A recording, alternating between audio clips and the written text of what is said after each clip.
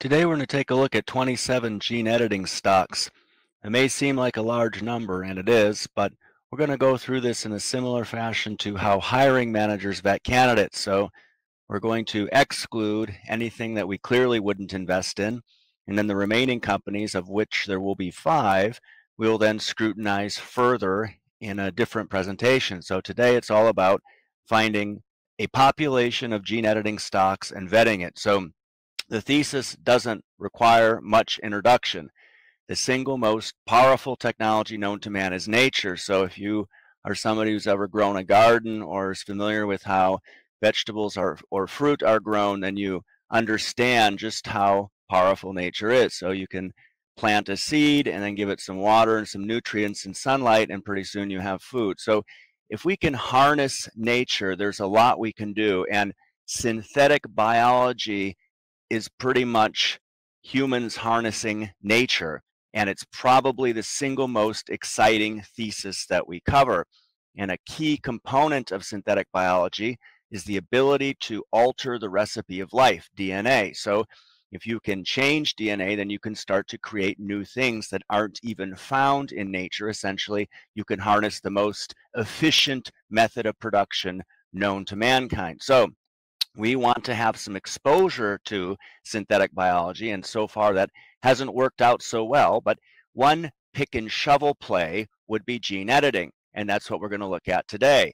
So in order to come up with a population of stocks, we always like to find other people that have done the heavy lifting, and there's a new ETF firm out there called Kelly ETFs, and they put together this CRISPR and gene editing technology ETF. It's the only ETF that we're familiar with that provides pure play exposure to gene editing, and we've pulled up a couple metrics here. So it's relatively new. You can see it came out at the beginning of this year. Consequently, it has very low net assets of under $1 million, and perhaps they haven't updated this, but that's a very small amount of money for a new ETF. Typically, anything around the $20 million range or less will struggle to get traction, because a lot of institutional investors will take a look at the AUM and say, well, that's just too small. It becomes a chicken and the egg problem. So they need to definitely raise more assets, but we don't invest in ETFs, so it's kind of a non-issue. And if we did, we probably wouldn't invest in this ETF for reasons that we're going to talk about shortly. Now, when we look at the expense ratio for a thematic ETF, considering they're doing the research themselves, because they also provide the underlying index, that's above average in terms of expense, but they've picked 23 stocks, and that's what we're going to look at today.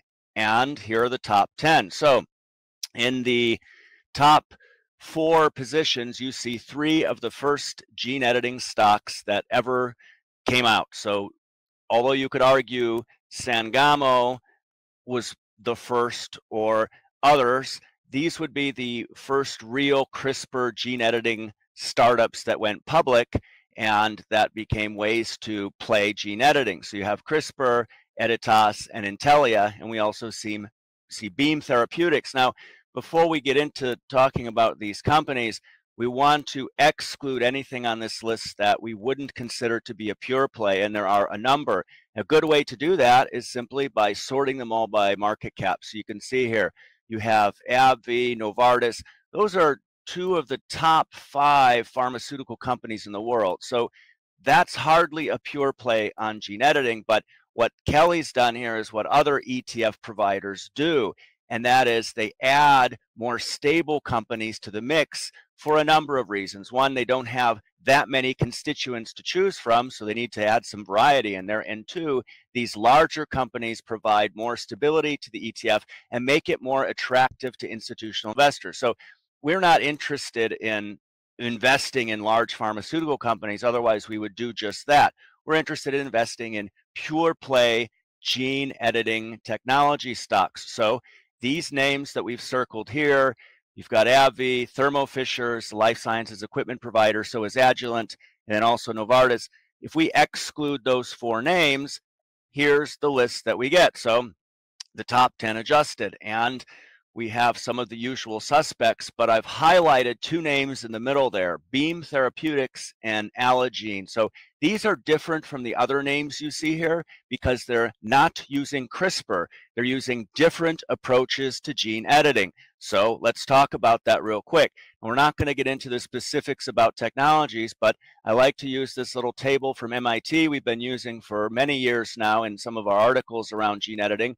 I will put some links to those, by the way, in the description of this video because we've written extensively about gene editing over the years. Now, here are 3 ways in this table that you can edit genes. You have zinc finger, TALENs, and CRISPR, and then we've added a 4th, which is base editing. So on that previous slide here, the 2 companies in the middle, Beam uses base editing and Allogene uses TALENs. Now, TALENs is a less than superior way to conduct gene editing. So here's a statement from Beckman Coulter that says, unlike CRISPR, which can introduce multiple gene mutations concurrently with a single injection, TALENs are limited to simple mutations. Well, both these approaches have problems, but TALEN seems to be less efficient, and when you're talking about a technology that hasn't seen the same adoption that CRISPR has, it really isn't worth spending much time on. So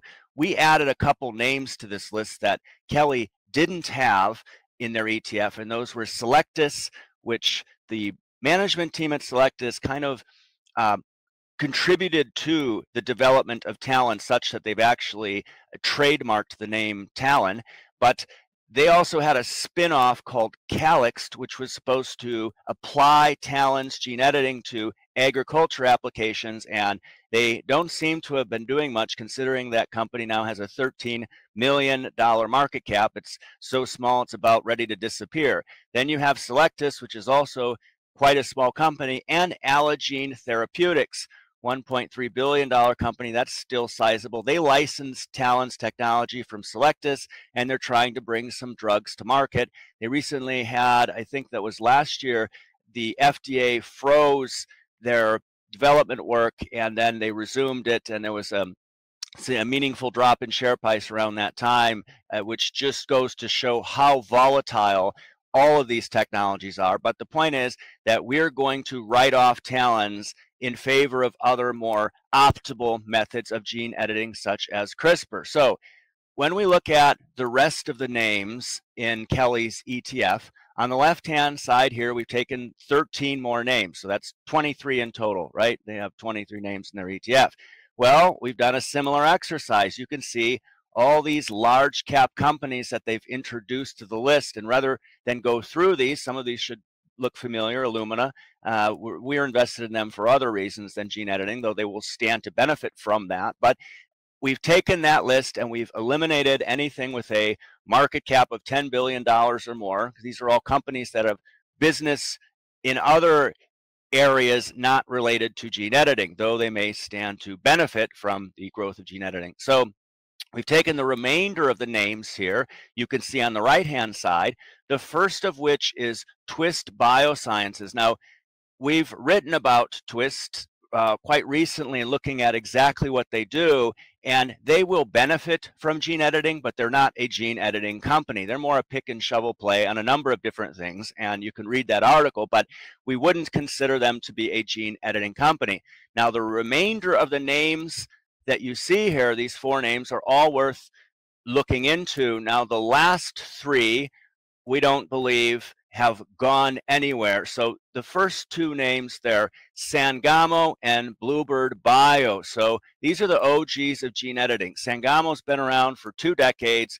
Bluebird has been around for 3 decades. And if you're a tech investor, you probably recall a time when Bluebird Bio was a it was a name you would commonly come across because it was talked a lot about on Wall Street. Now, when you look at these recent headlines for companies that have been around for decades, these are not the sorts of headlines that you want to see. Sangamo uses zinc finger, and you see here, Sanofi tears up Sangamo cell therapy deal in pivot to off-the-shelf approaches.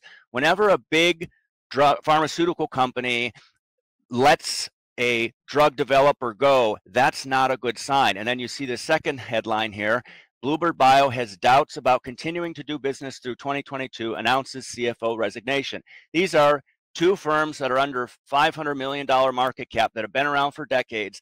We don't want to have anything to do with this. If synthetic biology taught us anything, it's that you don't invest in companies that have been spinning wheels for decades, trying to pivot their way into a success and burning through loads of cash in the process. So these two companies would be off our list. Now, the other two names here, one of these we've added that wasn't on Kelly's list, and that would be Homology Medicines. Again, these are two very small companies, $111 million and $100 million. They're drug developers that had some buzz because they had partnered with a reasonably sized partner. So you have Precision Biosciences, they had Arcus Gene Editing, and they were working with Gilead, and they pulled the plug. This was fairly recently. Now they're a $111 million company with $143 million in cash going at it alone. How far do you think a drug developer is going to get, a small drug developer like that, when capital is starting to dry up? Probably not very far. That's too risky, nothing we'd want to consider there. And then you have Homology Medicines. They had come up with their own method of gene editing that doesn't require a nucleus. Novartis was working with them around the time they had a $100 million IPO. Now they're a $100 million company with $155 million in cash and dry powder, and they're going at it alone. I believe that one of these two firms still has a decent sized partner. But again, when you have a big pharmaceutical company come in and partner up and then say, well, see you later, that's not a very good sign. And certainly other large drug developers aren't going to be too keen to go and take somebody's sloppy seconds there. So these are not two firms that we would consider investing in. Now, this other name, Verve Therapeutics, quite interesting. They were coming out of Google. So Google's BioCapital Ventures investment arm there that Verily was a part of and whatnot.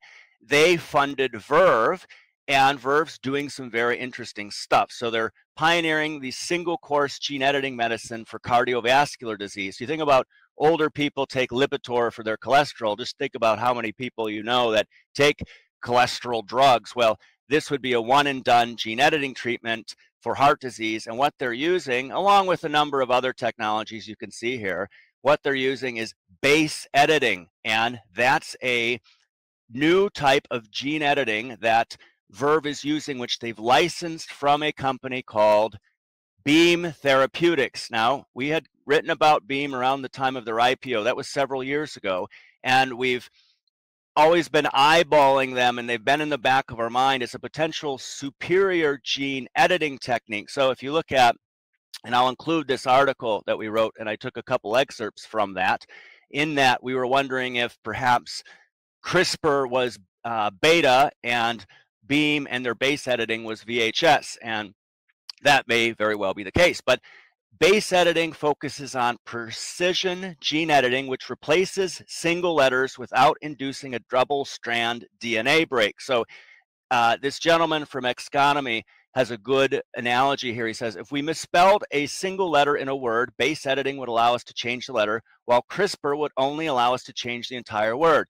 Well, according to Beam Therapeutics, their technology eliminates a lot of the problems and limitations that all the other methods of gene editing that we've talked about, including CRISPR, they eliminate or they reduce completely all those problems. So they say if existing gene editing approaches are scissors for the genome, our base editors are pencils erasing and rewriting one letter in the gene. So it certainly seems like a very exciting technology. And to learn more about this, we spent some time talking with Tommy over at CRISPR Talk. Now, throughout this video, we're not going to get into the technical details of gene editing.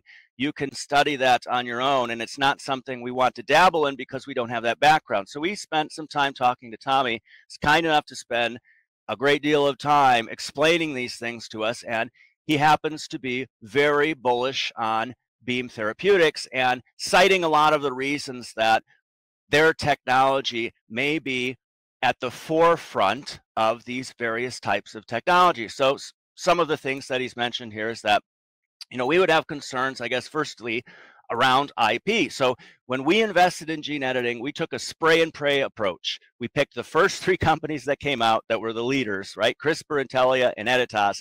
And we said, hopefully one of them will succeed. And at that time, we had a lot of concerns around the IP. Well, Tommy assures us, based on his research, that their IP portfolio is wrapped up tight. Well, how do you tell? Well, the fact that they're licensing it to so many other companies is a very good indicator. So we'll definitely look to do a follow-up on Beam Therapeutics and dig deeper into whether or not that's a company that we think we should hold in our portfolio. It certainly sounds like it is one.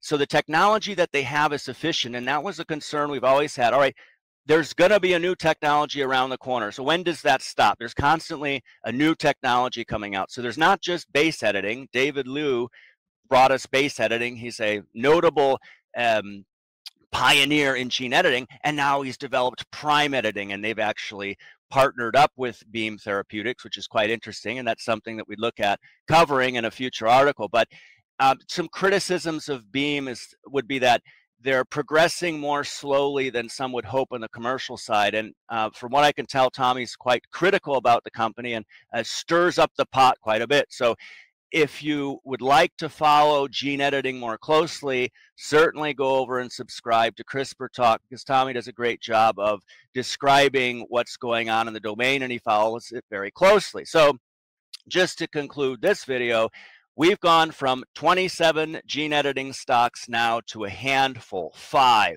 We've got 4 CRISPR names and Beam Therapeutics. So when we're looking at these firms, we've invested in 3 of them based on that spray and pray approach, but we want to revisit that and say, all right, which firms should we be invested in based on all the information that we have to date? And there's a couple things to note here. So somebody correctly pointed out recently that we've broken our rules by investing in pre-revenue companies. So some of these firms do have revenues, but for all practical purposes, these are drug developers. We don't invest in drug developers. Why? Too many unknowns, too many regulatory unknowns. Drug developers are extremely risky, but gene editing is so compelling, and we find synthetic biology to be such a powerful thesis that we want some skin in the game. So we invested in these firms when they had, around the time they had their IPOs, CRISPR, NTLA, and Editas, and when this would have been, I think, late 2020, there was a rapid rise in gene editing stocks. We wrote an article at that time, I'll put it in the description, and these stocks just soared around some news, and I can't recall what that was, but when you have a collection of stocks that soars like that, that's because of the market and hype.